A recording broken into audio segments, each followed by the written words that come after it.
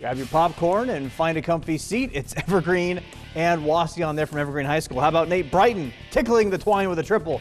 Get the scoring started for the Vikings. End of the quarter, nothing ticklish about this shot. The old glass rim down, 16-11 Evergreen. Noah Tester running the floor, straight to the hoop, gets the nice layup for Wauseon.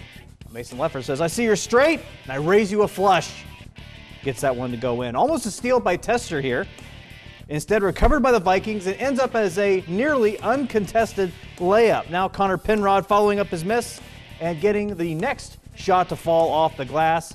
Sean Brock for the Indians gets, turns, this works, fires, puts it up from 20 feet at Evergreen, hanging on for the 59-57 win over Wauseon. You can see this one tomorrow night on WOSN and WNHO 5:30 and 7.